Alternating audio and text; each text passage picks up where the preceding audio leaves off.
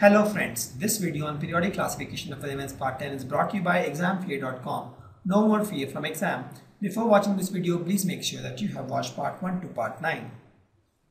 There are some merits of modern periodic table. The first thing is it is based on atomic number. The second thing is it explains the reason for periodicity of the elements. It explains the reasons. The third thing is there is no anomaly in the arrangement as we have seen in the earlier periodic tables. And the newly discovered elements could easily be accommodated in this. Also, it helps understand why elements in a group have similar property. For example, you see that all these elements in the groups we had similar properties, right? So this guy helps understand why this is happening, right? Why they have same properties, why they are all metals or why they are all non-metals, such kind of stuff. There are some advantages of modern periodic table too. First is it made the life of chemists and the chemistry students like you easy, because just by looking at the location or position of the element in the periodic table, you can guess a lot of things about the element. It is easy to remember properties of the elements based on its position in the periodic table. There is a relation between the chemical bonding in the periodic table also. So observe that the left side element combines with the right side element and they form ionic bond. For example, NaCl. This is on the left, this is on the right. Why? Because this guy is generally metal and this guy is generally non-metal. This guy wants to give electron and this guy wants to take electron. So there is a transfer of electron happens between these and they form ionic bond. But the element on the right side combines with the element of right side to form covalent bond. For example, CO2. Why? Because both on the right, both want electron. Both are electron hungry. Both are electron. Nobody is ready to give electron. Right? So in this case, when nobody is ready to give electron, they share electron and they form covalent bond. And generally, the element on the left, they don't combine with the element on the left. So left and left, they don't combine. So this is the kind of observation we got from periodic table. Left combines with right to form ionic bond, right with right to form covalent, and left doesn't combine with left. Now it's the question time. How could the modern periodic table remove various anomalies of Mendeleev periodic table? See, first thing was Mendeleev periodic table was unable to give hydrogen a place. This was cleared by our modern periodic table. Then isotopes was confusing in Mendeleev. There was no space for isotopes. This doubt was cleared again by modern periodic table. Right, and atomic number was given preference over atomic mass, and with this the cobalt nickel thing where the elements were arranged not based on the increasing atomic mass but they are based on increasing atomic number, those issues were resolved, right, by atomic number. Using atomic number as the base, these issues were resolved. Name two elements which you expect to show similar property as magnesium. And I have this magnesium. Where is my magnesium? This guy is magnesium. So I know that elements in the group will have similar property. So I can pick any of this element. I can pick this calcium. This guy is strontium. These two elements will have same chemical property because all these are part of same groups and they have a valency of 2. Right? They have valency of 2. Yeah. So they will have same chemical property because I know that if you take any group, they'll have similar chemical property. Name 3 elements which has single electron in the outermost shell. Right? Single electron is this guy. All these guys will have single electron. So I can take any of this element: lithium, sodium, potassium. So I can write here lithium, sodium, potassium. All these elements will have single element in the outermost shell. 2 elements that have 2 electrons in the outermost shell. These guys have 2 electrons. So I asked for 2. I can say magnesium, calcium. 3 elements filled with outermost electron. So I know that these elements, the last one, are filled with my outermost electrons. So I can name these guys helium, neon, argon, krypton.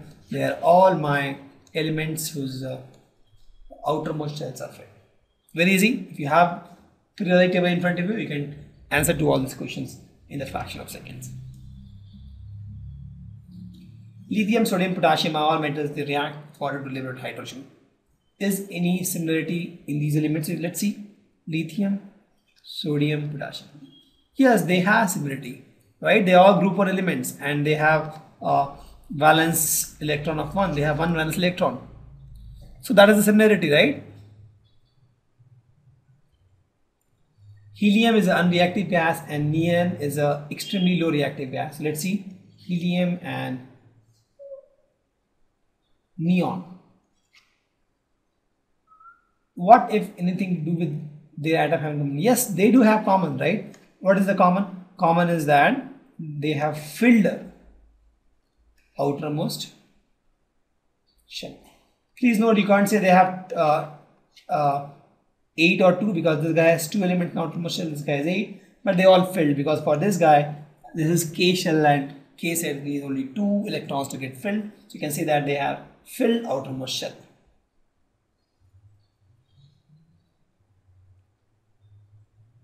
In modern periodic table, which are the metals among top 10 first elements? So top 10 first element, let's see the metal.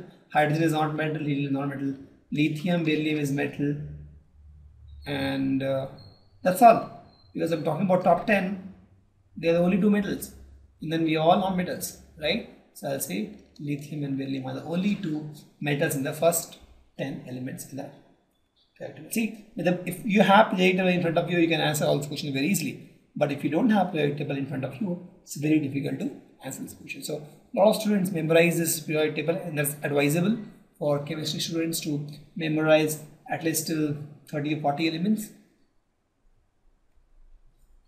By considering their position in the periodic table, which of the following elements would you expect have maximum metallic character? So I have Ga, Ge, I have Ga, I have Ge, As, Se, Be. What is Be?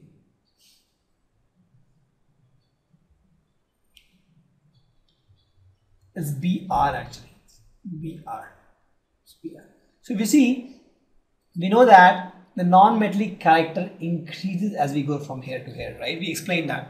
So this guy will be the maximum non-metallic. Why? Because the non-metallic character increases as we go from left to right in the periodic table. And we've explained that. Which of the following is not a correct statement about the trend from left to right? The elements become less metallic in nature. That's correct because the metallic character is decreasing. The number of valence electrons increases. That's also correct. This guy is 1, this guy is 2, 3, 4 electrons. Correct. The atom lose their electrons more easily. This guy is incorrect because this guy is more reactive, right?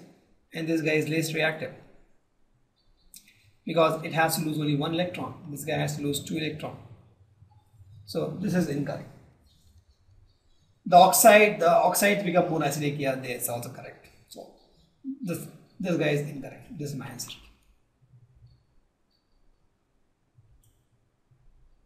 Element X forms chloride with the formula XCl2, which is a solid and a high melting point. X would most likely be the same group as. See, since X forms XCl2, if you see Na forms NaCl, Mg forms MgCl2, Al form AlCl3, right? And Si form SiCl4.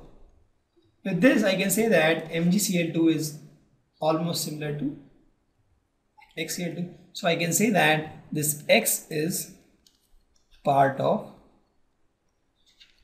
Mg. Sound good? If I've got XCl2 and MgCl2, both the chlorides formulas match. Thank you. Visit examfear.com to watch free educational videos, try free online tests, get the best quality study materials, study from the best tutors and mentors, and much more. Thanks once again.